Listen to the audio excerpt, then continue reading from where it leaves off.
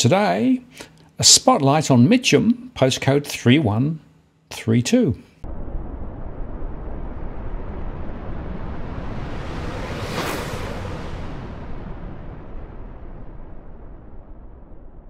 Hello again, it's Martin North from Digital Finance Analytics, where I've noticed post covering finance and property news with a distinctively Australian flavour. So I thought today I would make another recording based on one of my recent one-to-ones and look at a Melbourne postcode which is going through something of a transition at the moment, but still represents some fair value relative to other postcodes in and around Melbourne. And once again, just to re-emphasise, the analysis is based on my available information at the moment. It may change.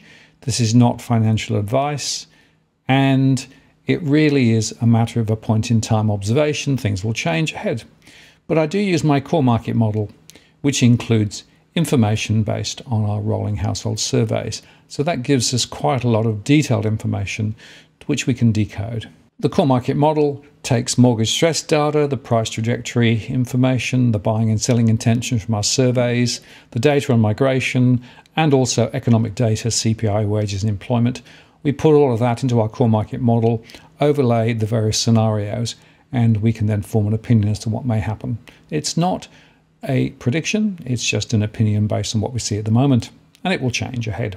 And in passing, let me say two things. Firstly, if you'd like a one-on-one conversation with me about a particular suburb, you're welcome to contact me via the DFA blog. There is a bit of research that is required and there is a cost attached. All of that information is available via the link from my blog. And also say, if you are interested in a summary on the YouTube channel, if you make a request, I'll keep a list of it and I'll add it to those that I may get to in due course. No promises, but I am always interested to see where people are interested in my looking. So now let's look at Mitcham 3132, which of course is east of the centre of Melbourne. And it's surrounded by the Eastlink toll road, and it's got a number of other major roads running through it as well. Formerly, Mitcham is a suburb of Melbourne. It's 20 kilometres east of Melbourne's central business district. Its local government area is the City of Whitehorse, and in the 2016 census, Mitcham had a population of 16,148. It'll be larger now, and of course the new census data will be out sometime in the next few months. And here are just a few shots.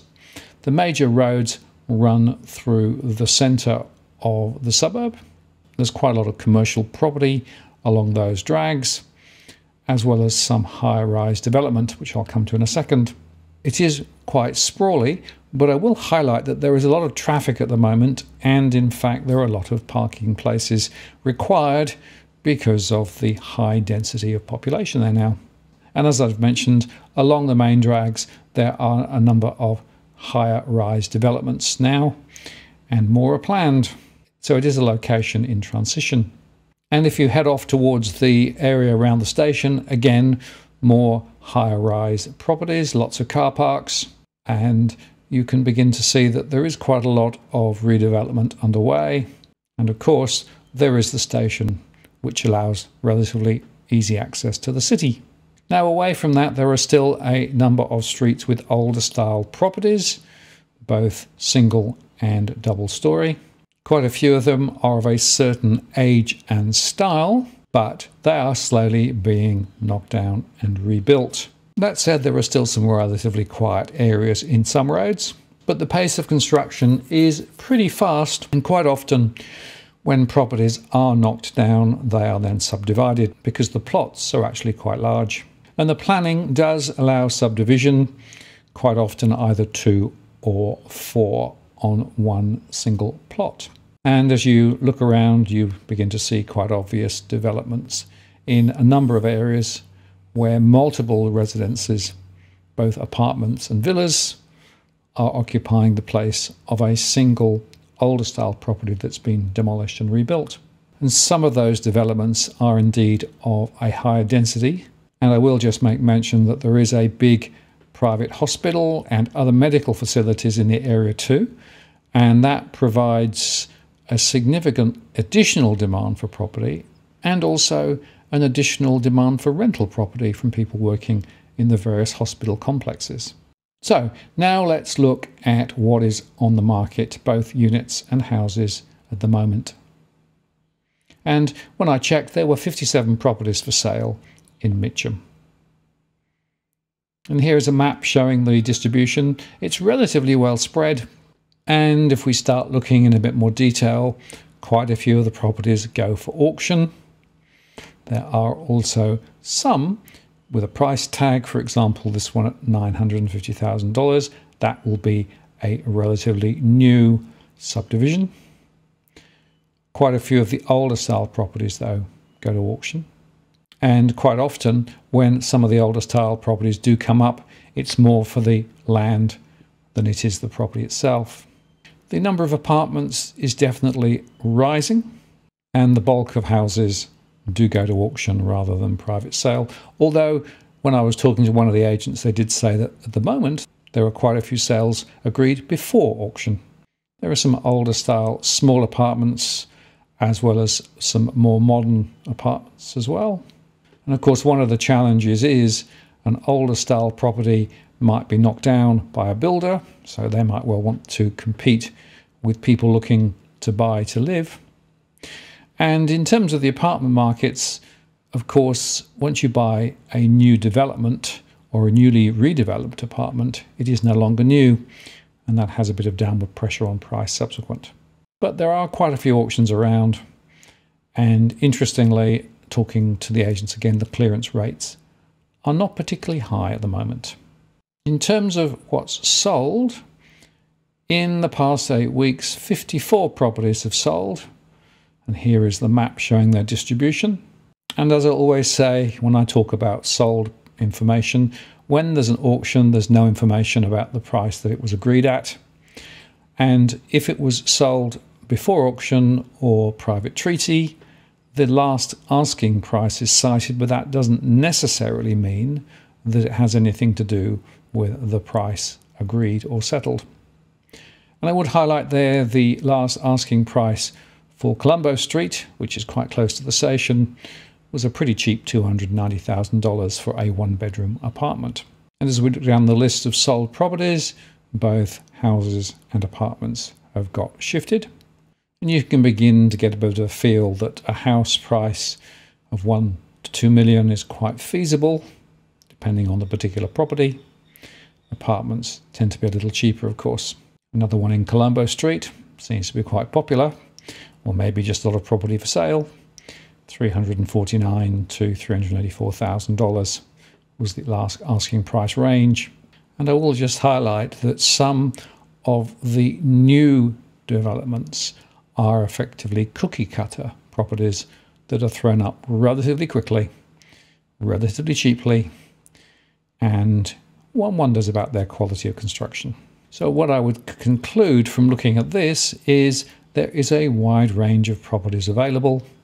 There is quite a lot of demand for property, and as a result of that, the pricing is quite interesting, and you have to really go into some detail to understand individual properties to know what true value is. And as I mentioned earlier on, some are being sold now prior to auction, and in some cases the settlement price is well below the auction price because some vendors are very keen to sell, and quite quickly, on the assumption that property prices may slide a bit ahead. And once again, we see a wide range of properties from well over $1 million for houses to relatively inexpensive apartments, which takes us to the pricing trends. Well, let's look at units first. So the first observation is the average gain over the last 10 years is 4.4% per annum, or if you adjust for inflation, 2.4% per annum. And the trajectory of prices is relatively straightforward. In 2014, the median price for a unit was $547,000. It went up by 12.4% in 2015. It rose by 8.9% in 2016. The median price dropped by 2.2% in 2017 to $655,000. It rose in 2018 by 6.9% to $700,000. It remained flat in 2019. It rose 7.1% in 2020 to 750,000. In 2021, it rose 4.7% to 785,000. And so far, year to date, prices have eased back just a little to 775,000. So you can see there's been a steady incline upwards over the years.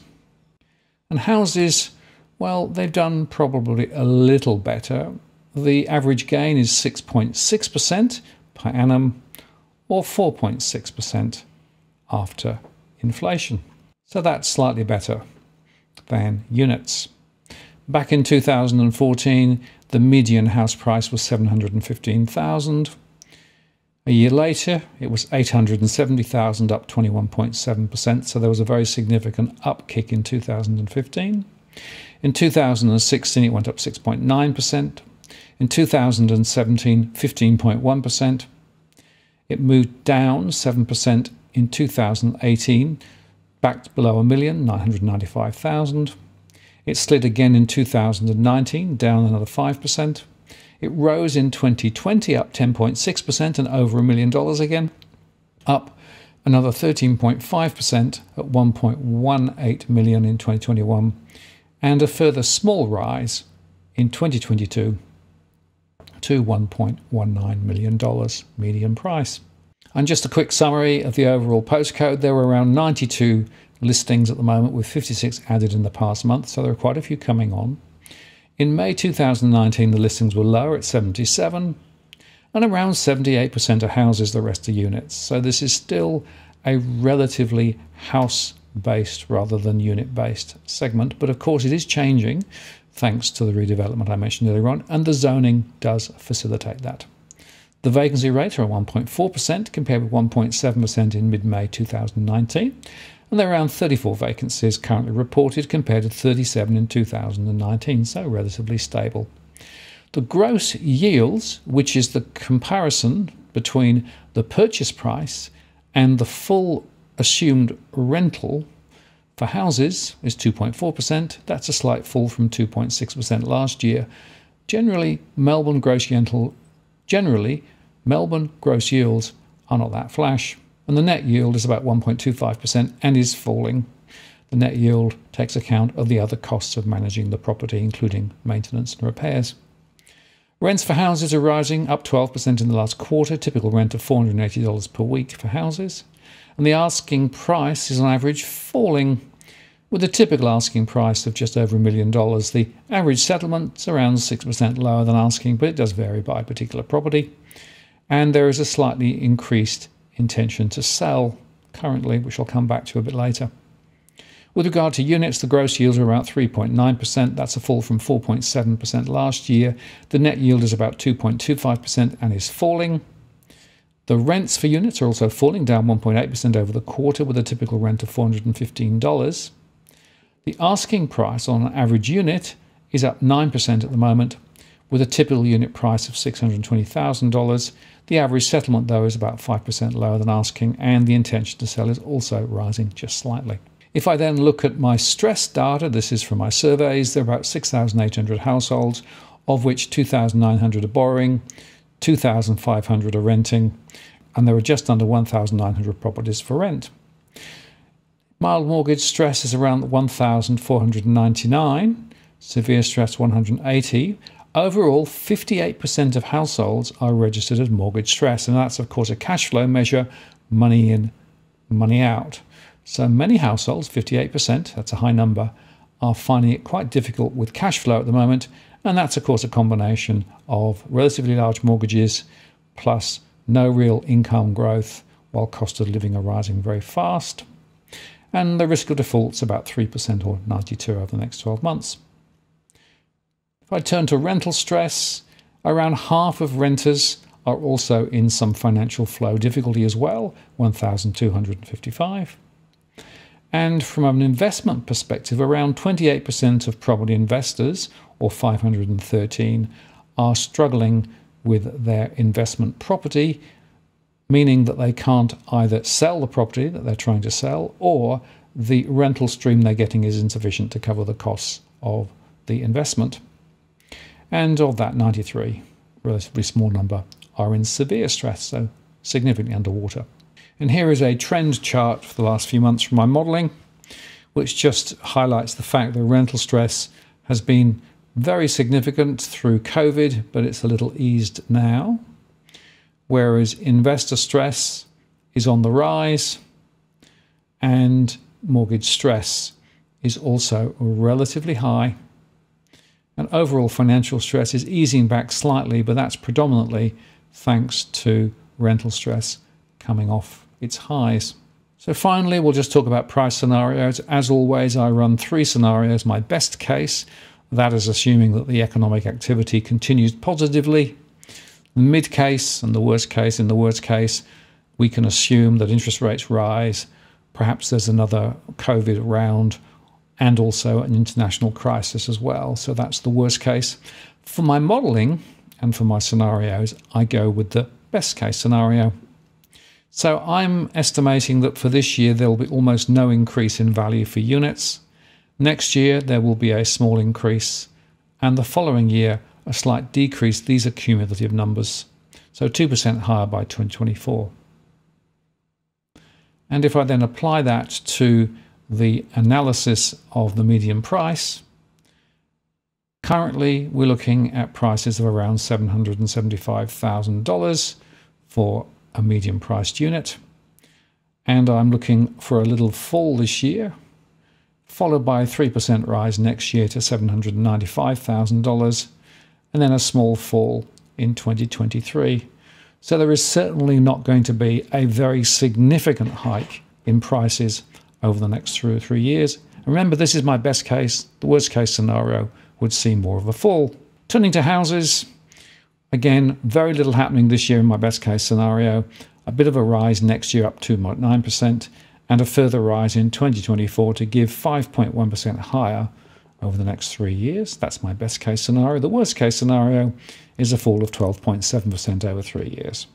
And here is the trend information once again, showing that the current $1.19 million would be roughly the same over the next year. A small rise in 2022 up to $1.22 million, and a further rise up to $1.25 million in 2023. So there is some growth, but nothing like the growth we saw in 2015 up 21% or 2017 at 51%.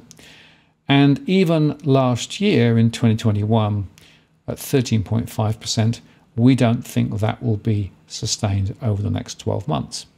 So in summary, this is an area again in transition, with a number of older style properties coming up onto the market and being bought up by developers. In some cases, those properties are being subdivided and the planning regulations allow for that. There is higher density development along some of the main drags, and again, the planning allows for more than that, more of that ahead. And so the expectation is that the densities in the area will continue to grow. The congestion at peak times is already pretty bad, and so we should expect that to get considerably worse. From a pricing perspective, there has been some growth over the last year or so, but the rate of growth is going to slow over the next 2 or 3 years, in my view, based on the current information I've got. So if you're thinking of purchasing in this area, you should be thinking of purchasing for the longer term and doing your calculations on the assumption that there won't be a lot of capital growth over the next 2 or 3 years. The other point to make is that the access to the city via the trains as well as the main roads makes it quite attractive, and so there is quite a lot of demand for this area. And I think going forward, demand here will still stay quite strong, which puts some downside support. So if my worst case scenarios were to play out, I think this will be still a relatively stable area compared with some of those areas further out where we would project that falls would be more significant. Well, I hope you found that useful. Do leave your comments below. And as I said earlier on, if there's a particular suburb you'd like me to analyse, do leave a note. I don't promise to do it, but I do keep a list of those of interest. I'm Martin North from Digital Finance Analytics. Many thanks for watching, and I'll see you again next time.